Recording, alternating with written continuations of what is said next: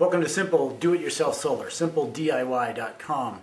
Today we're going to look at tabbing solar cells. There's a number of videos out on YouTube, etc. that show you how to do this, but I always found them lacking. When I first started on this, I could never get the thing soldered correctly. Well, I'm going to show you a few pointers. It'll go perfect every time almost. So come on, let's look at my messy workbench and we'll get started.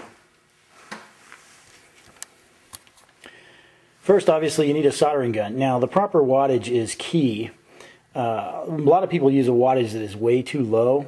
I have a Radio Shack. It's a 64-2071C. It's a 40 watt soldering gun. That is the minimum you will need.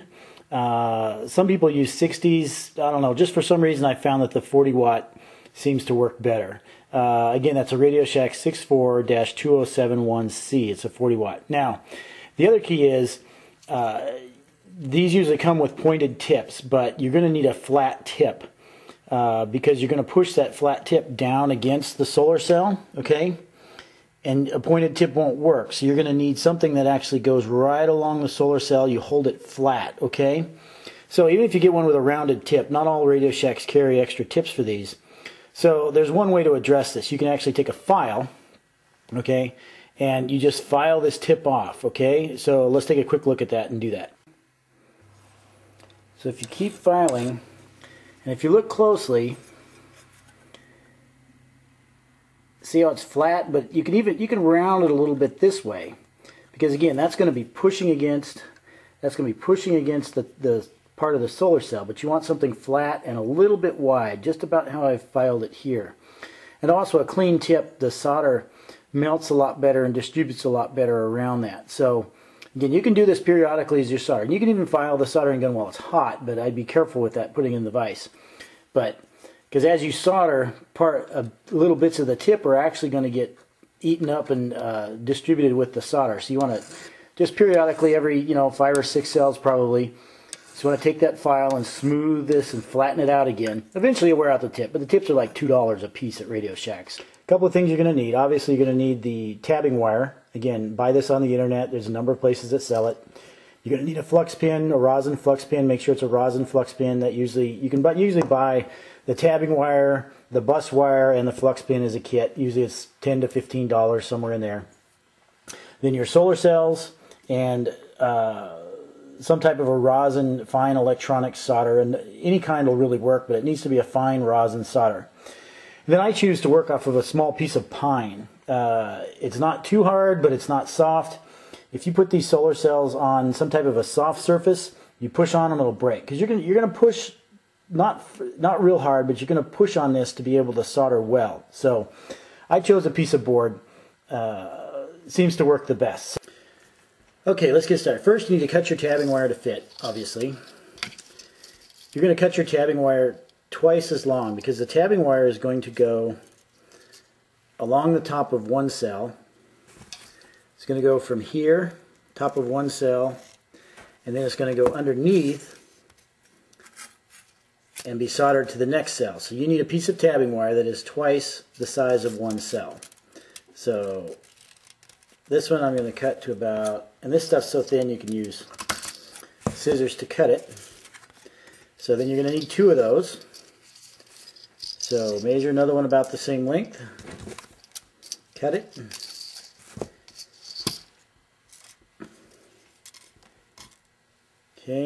Okay, let's start to solder. First thing you need to do, make sure there's no dirt or anything on the board. If there's any little pieces of solder from your last job on there, it'll break the cell.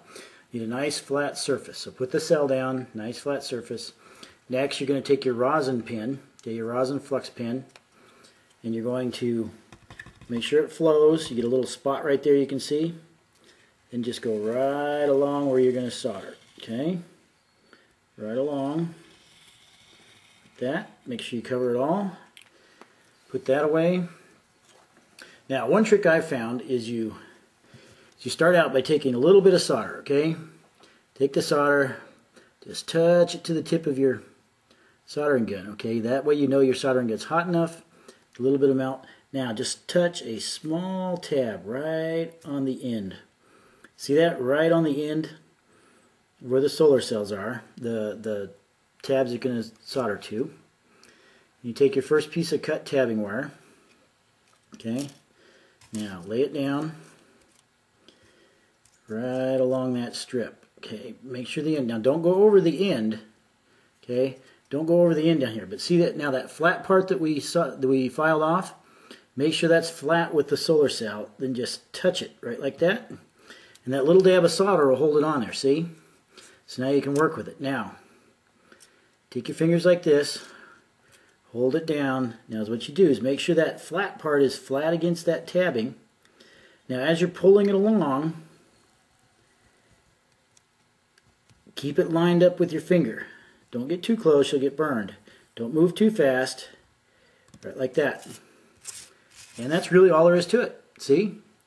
It's tabbed. It's definitely on there. Now let's do the other one. Again, important thing is put a little dab of solder so it's a place to anchor it. Okay, right like that. Then line it up beforehand with your fingers, right about like this. Okay. Don't put the soldering gun right on the solder because then you're going to undo that and the thing will slip. So start about a 1/4 inch down. Make sure it's flat. Not real hard, but it kind of takes a fine touch. As you're dragging the soldering gun along, you can feel it. You can feel it when it's flat. You just drag it along. Make sure that's lined up. Drag, drag, drag, drag, drag. Not too fast. Right like that. Go back and get that little piece that you didn't do to start. And that's really it. Put your soldering gun up. And you've got a fully tabbed cell. All hooked on there. Nice and smooth. Everything else. Now, you're gonna solder onto the back of the next one. Put it down because it goes on top of one, then to the bottom, because the back is positive, the front is negative, and it's just like hooking batteries together. So again, you're going to take your flux pin, touch each one of these. Now on these you have to use solder because put a little. So what you do is you put a little dab of solder. Again, take your soldering gun. As all I do is I just give it a quick shot. Now the key is don't try to heat up the solar cell first or anything. Kind of push the solder just as you touch the. See how I'm not touching and heating the cell first or the solder. I'm not melting it on the tip. You might just do a little bit on the tip, but then put them both down there together. See? And just give it a shot. Like that. Just give it a shot. Okay? Now, since you've got that done, go like that. Then you line the wires up. Then all you have to do is just come along. Now, the key here is you hold the loose end so you can kind of round it down, push it down like that. Just push, touch it, touch it, touch it, and touch it. That's all you need to do. And there's 2 tab cells put together, and you're ready to roll. Again, simple DIYsolar.com.